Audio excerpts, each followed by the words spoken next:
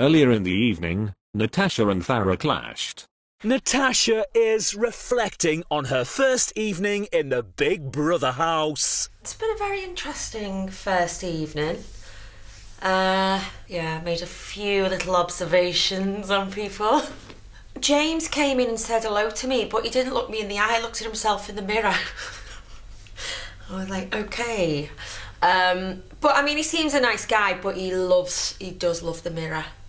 I mean, I know there are mirrors everywhere, but it would be nice to be greeted with someone looking at you, not themselves. Tila is crazy. I thought she was drunk before. She doesn't even drink alcohol, but she seems a really nice girl.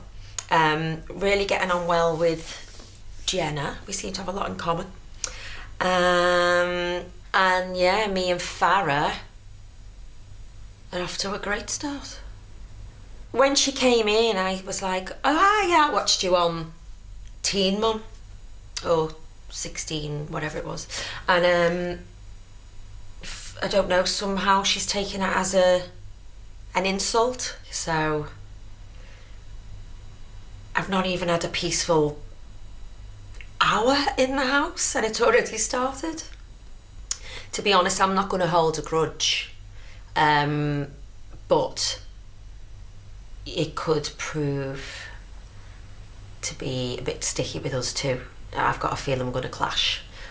She's just not even given me a chance. It's like she's just one of these people that love the sound of her own voice. It's nomination time. My first nomination is going to be Farah. Well, when we first came into the house, we had a challenge. She got really nasty about it. She started saying things to me, you're just jealous, and it all got a bit petty.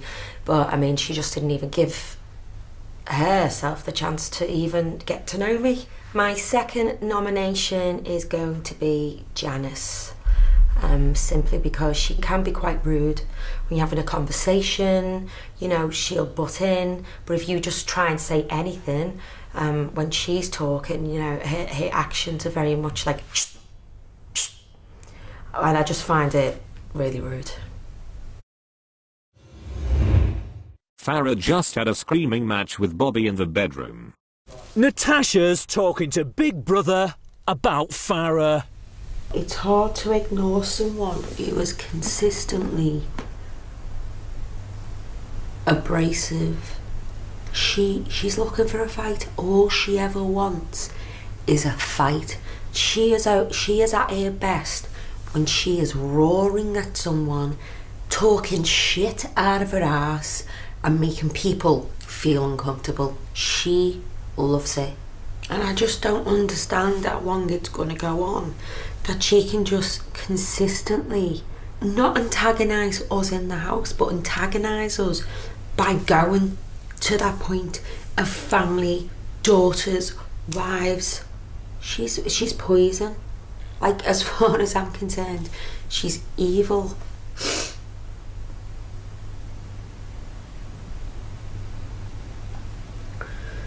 She just can't keep antagonising people, and for us to just go, oh okay, I'm not going to rise to it. Like, I've gone past that now. I have gone so past being the bigger person. I just want to punch her. Natasha is talking to Big Brother. We definitely have to win this task, 100%. I mean, I thought I was competitive. They are competitive on a different scale. Like, if we win something or we do well, we can be like, woo! When they win, it's like, yeah, woo, woo, yeah! It's so OTT.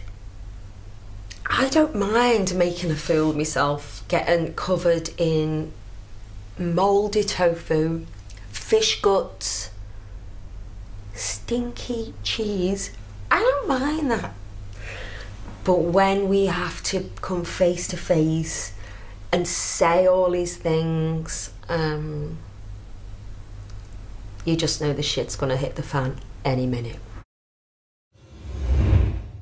Natasha is talking to Big Brother about the atmosphere in the house. You can definitely feel the tension building in certain people.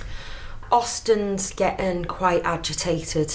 You know, his relationship with Janice has been up and down the whole way through, and he's not been happy with Chloe.